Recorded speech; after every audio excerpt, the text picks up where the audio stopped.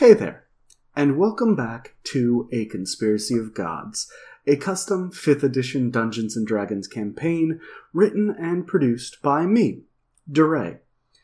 I'm your DM. In this episode, we'll be discussing the exploits of our players prior to the point at which you meet them.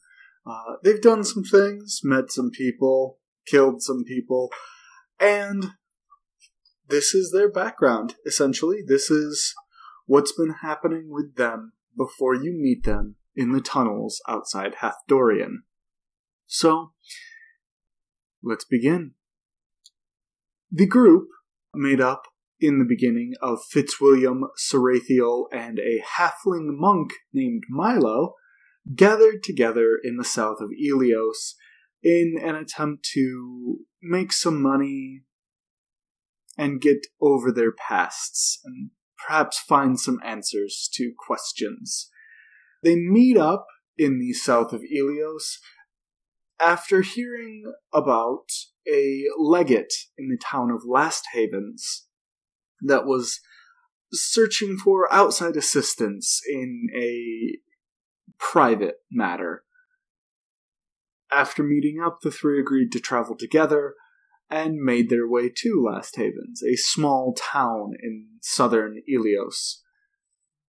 Upon reaching the town, the group moved through to the legate's manor and inquired what precisely the legate had in mind when he had advertised or asked after a group of adventurers.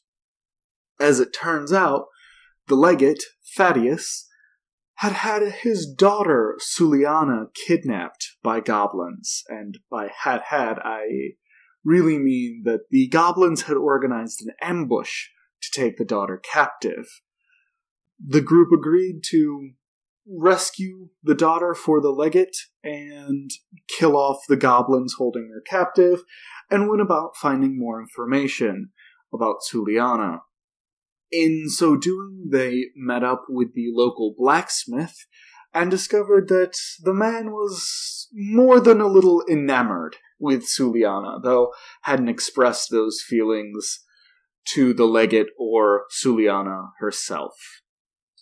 Afterward, the group headed out of town and discovered the Goblin Cave and began clearing out the fiends from within, meeting an unexpected level of resistance. The goblins were more organized than they had come to know goblins to be. However, eventually they found the leader of the goblins, a goblin himself named Mork, the Orc Crusher, better known to the party as Dork, the Orc Crusher, due to Fitzwilliam's vicious mockery.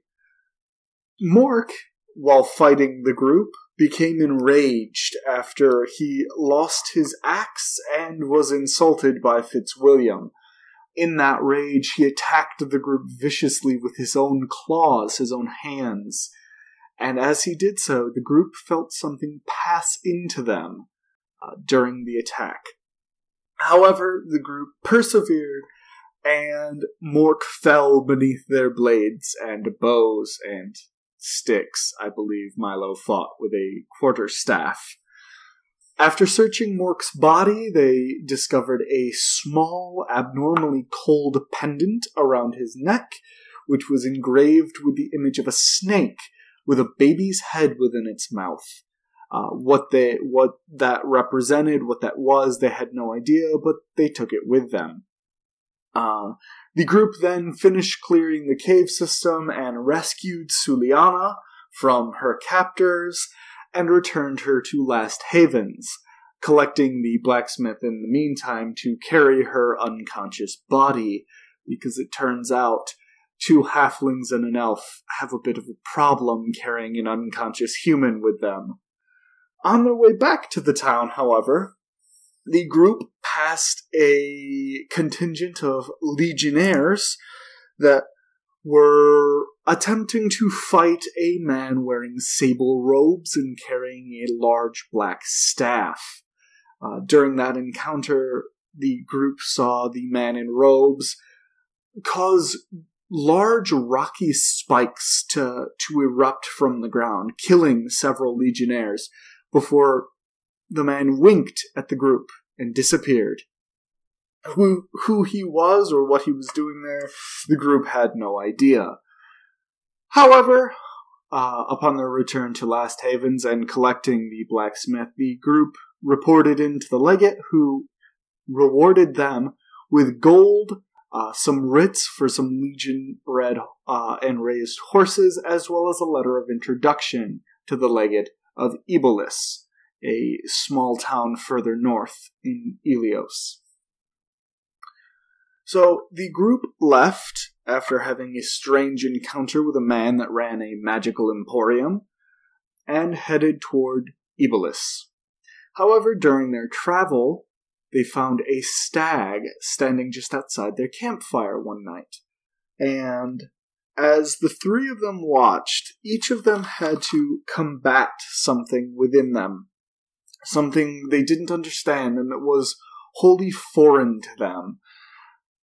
Fortunately for Fitzwilliam and Sarathiel, they managed to resist the call of the stag's blood. However, Milo did not. Falling prey to this foreign presence within her body, Milo struck out at the stag viciously and killed it with her bare hands, tearing out its throat and bathing those same hands in its blood. And in so doing, she felt this foreign presence in her body calm, satisfied by the action.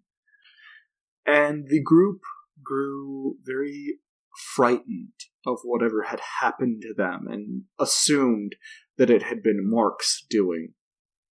Though what it was, they still did not understand.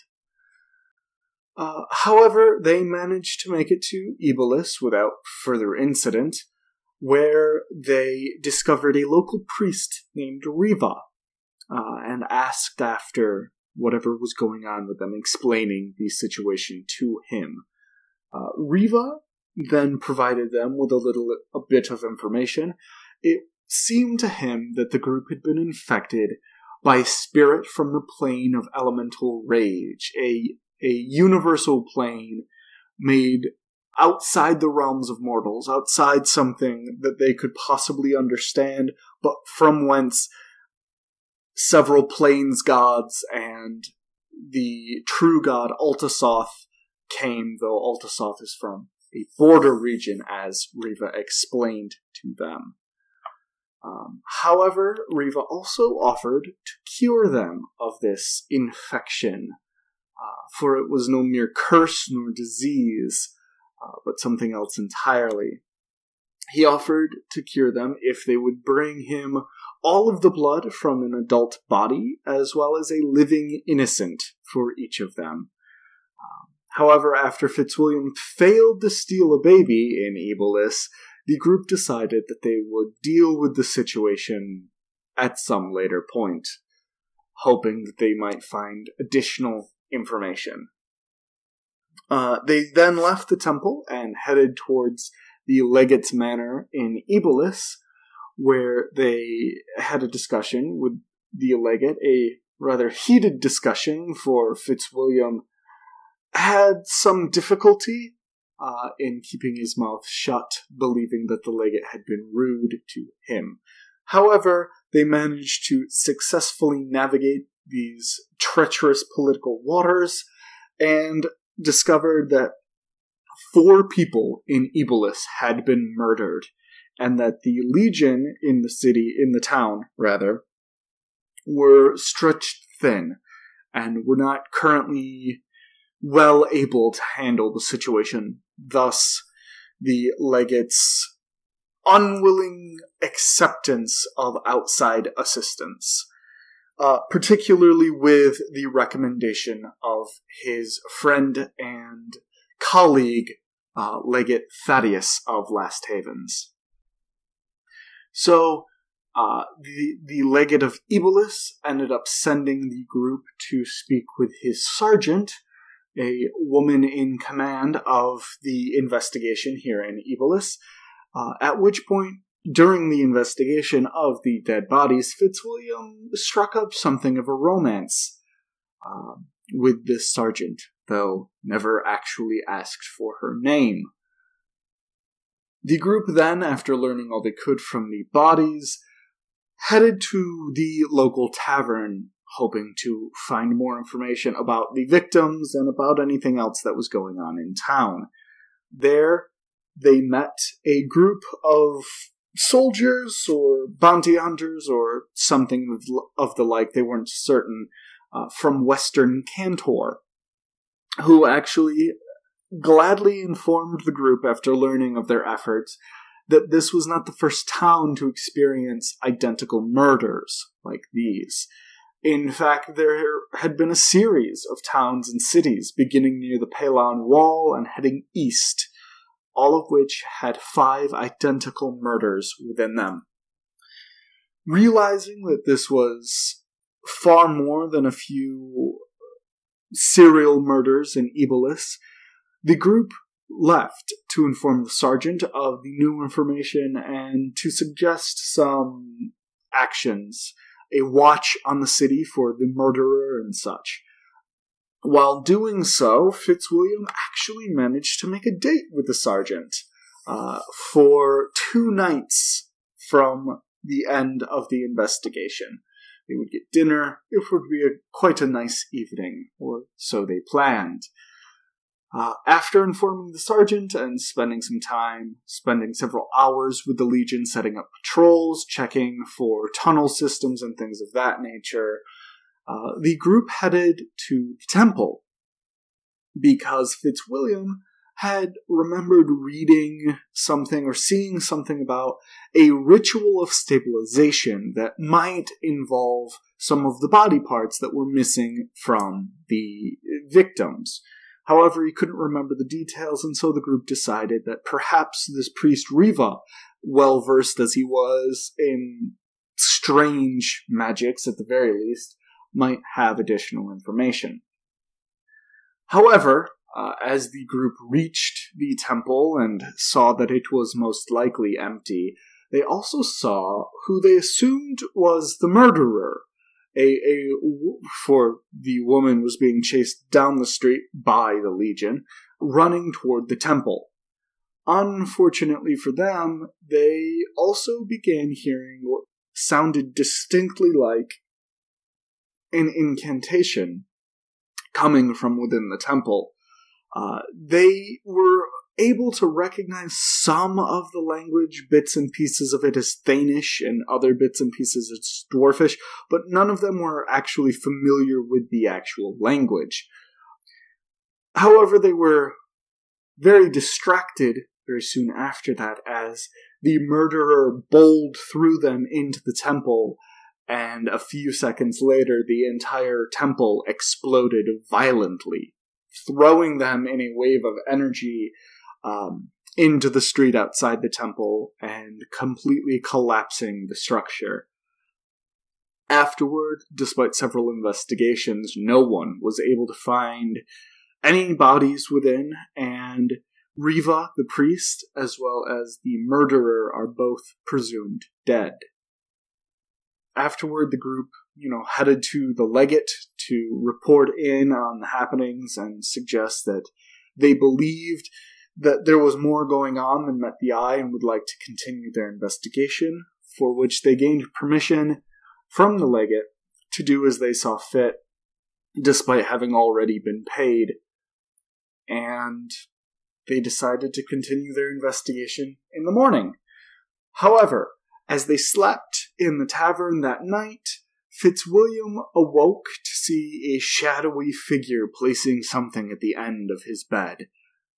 Soon after, the entire group found themselves in some sort of earthen sphere that seemed to be maintained by a man in sable robes with a large black staff.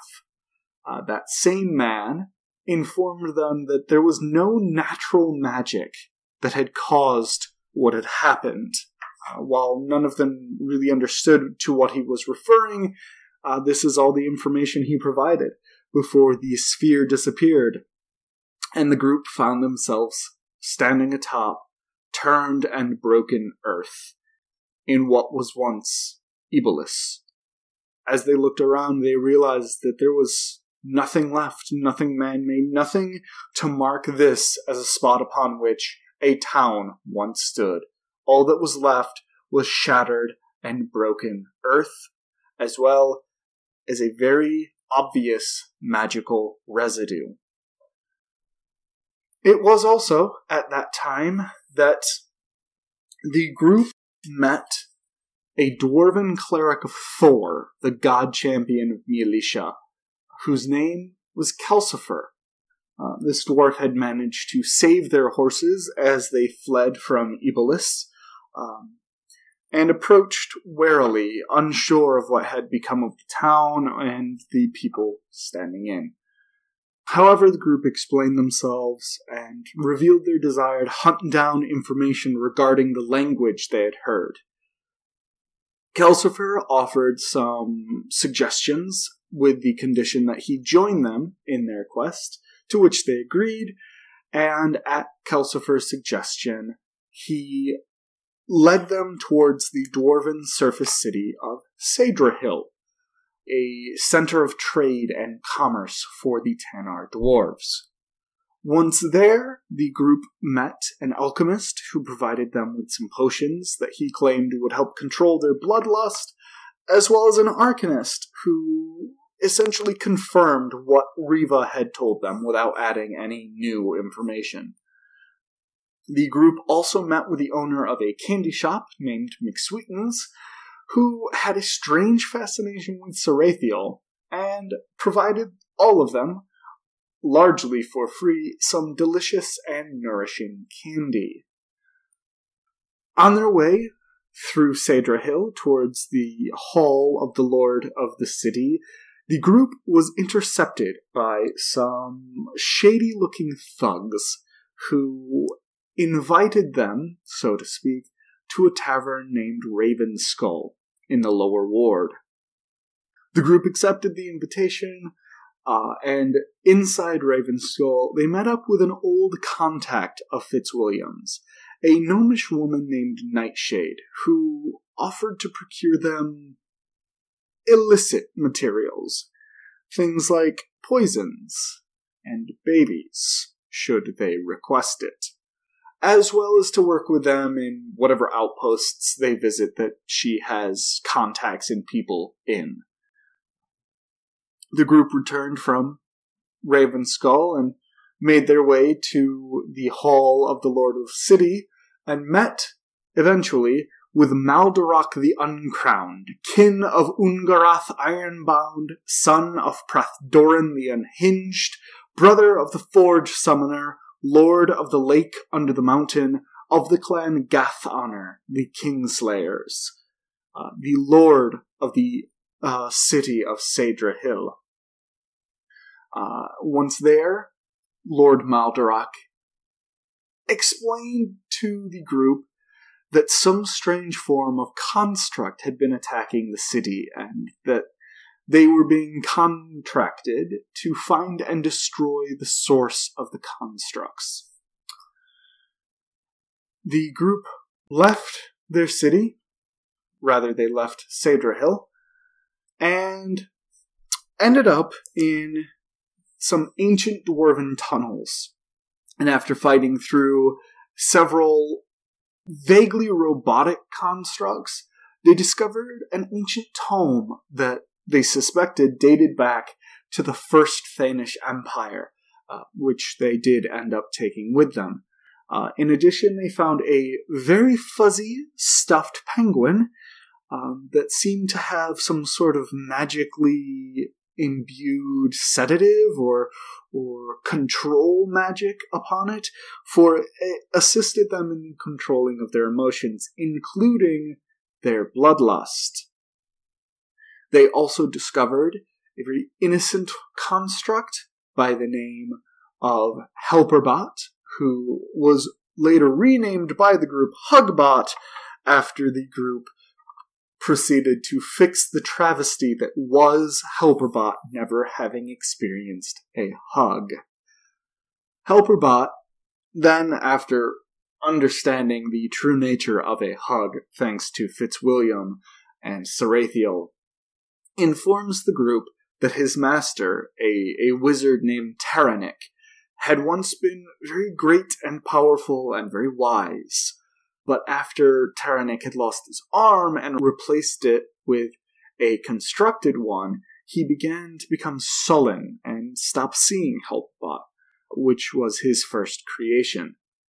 The group proceeded forth and discovered Terranik, convincing him to speak with Helperbot despite his obvious descent into madness.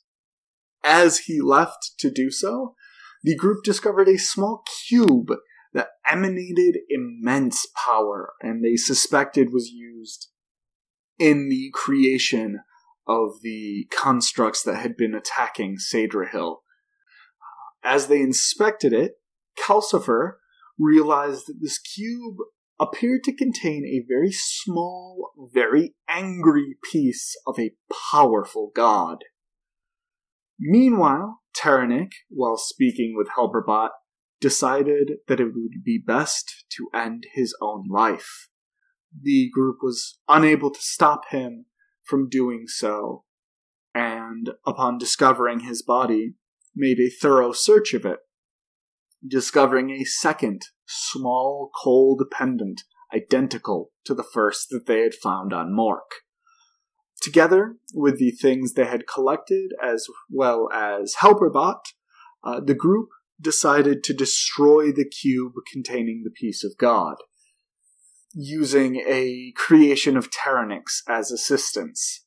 However, destroying the cube released a great deal of energy, destabilizing the tunnel system and causing it to collapse. As the group escaped, with Helperbot in tow, they nearly lost Helperbot as a boulder came and crushed one of his arms. However, they did manage to escape with Helperbot minus an arm. The group returned then to Maldorok, who paid them and granted them passage to the dwarven archival city of Hathdorian, the only place that it seemed likely they would discover anything about the language they were seeking. The group dropped Helperbot off with McSweeten in the hopes that the kindly man could assist Helperbot in getting over the trauma he had suffered. And then they headed toward Hathdorian with the assistance of a very confused orc.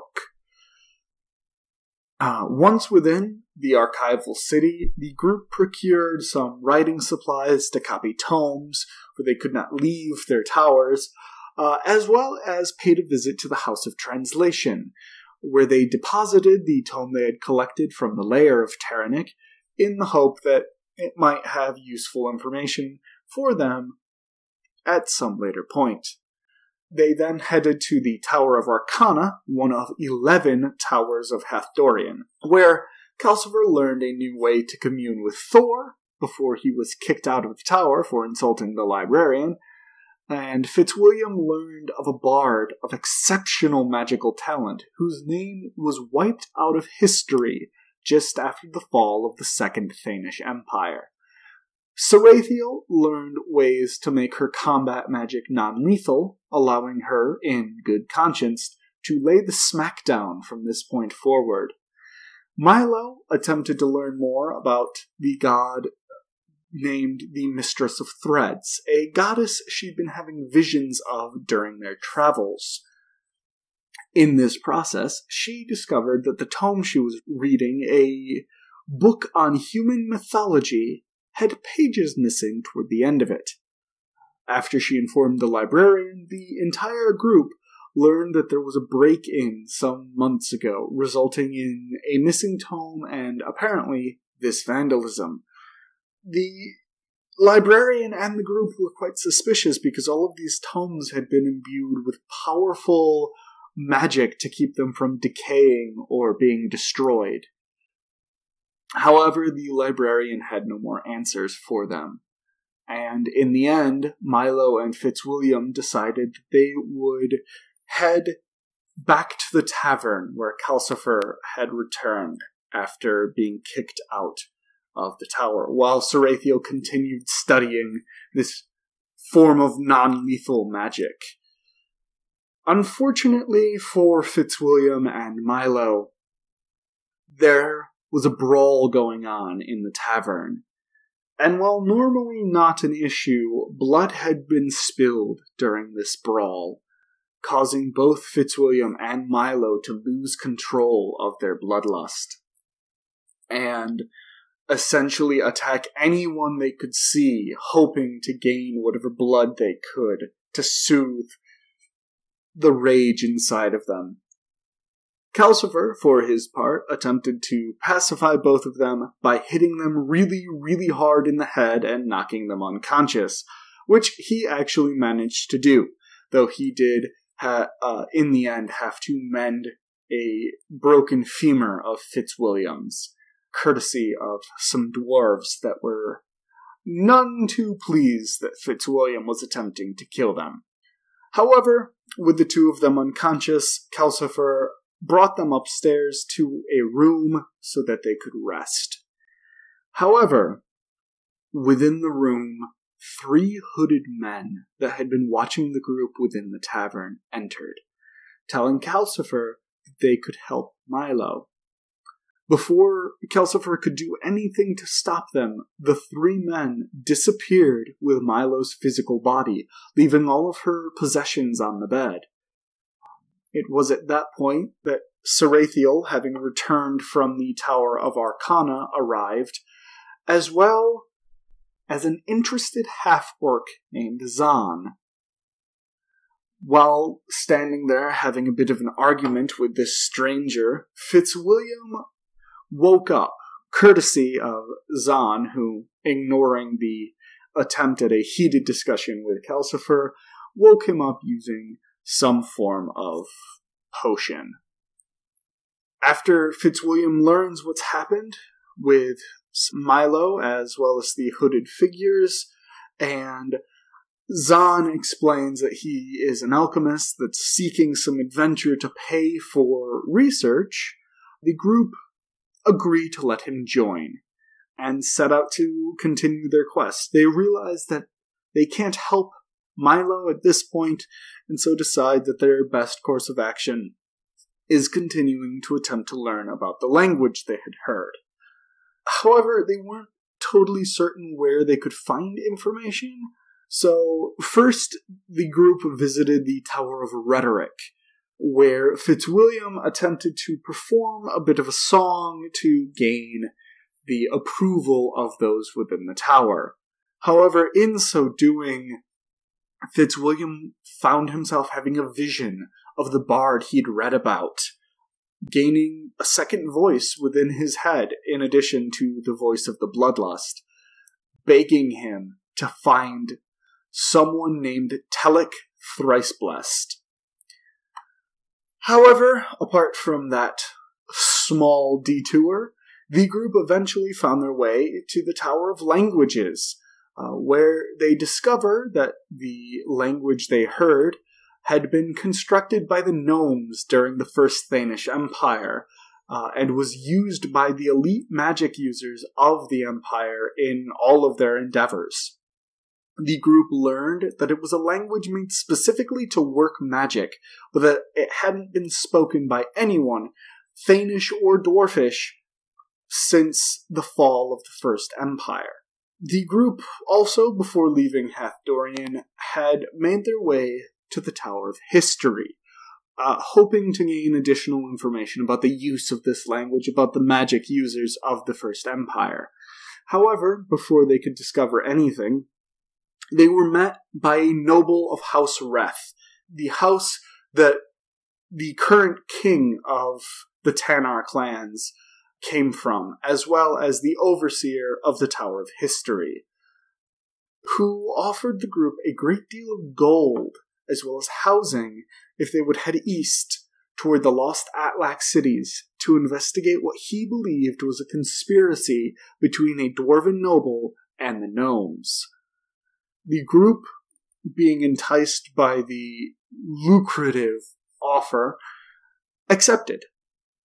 and deciding that they could put their quest for information about the users of this magic language on hold, headed out of Hathdorian soon after. However, all was not well in their travels. They were awakened one night by a loud cracking, only to see that the troughs along the walls that were full of lava that were lighting and heating these tunnels for all of the travel they'd been doing had cracked and broken open, and were spilling lava into the tunnel that was moving toward them very quickly. The group, taking the obvious course of action, fled and found themselves eventually, after taking some unexpected turns, in a decrepit city full of people in chains. The group was accosted by guards of the city once they arrived, and taken to the lords of the city, where they were offered an option. The group could discover the leaders of a fledgling rebellion within the city, or they would be free within the city, but incapable of leaving. The group also learned from these lords of the city that the chained people were not slaves, but were afflicted by a magical disease that was slowly killing them, and once those people were dead, it would cause them to release the magical energy violently. The chains upon them were meant to slow the progress, for they were magic nullification manacles. The lords of the city also informed the group that they were attempting desperately to discover a cure to this disease, to help the people of this city. The group then set out to find the rebels rather reluctantly. They weren't certain if they could trust the lords of the city. Unfortunately, just after they had left the Tower of the Lords, they were ambushed by a Nothic and shadows. Though why these creatures were within this city of slaves, they never learned. However, as they fought, one of the lords of the city they had just met, a dragonborn named Mithraeus, assisted them, leaping from the tower to join the fray, and lending Fitzwilliam and Sarathiel some control of their bloodlust as they fell victim to it. How he did so, the group is not entirely certain. During combat, Zahn threw a brand new potion, to which he had added an entire lava flower in their travels, in an attempt to defeat their enemies. This potion created a 40-foot tall, 20-foot wide pillar of lava, nearly setting Zahn on fire, as well as utterly incinerating the Nothic they had been fighting. As the pillar of lava died down, it hardened to a pillar of pure obsidian, which now stands just outside the Tower of the Lords of the City of Slaves. However, the group managed to survive, and after taking a long rest, headed out into the city to discover the rebels.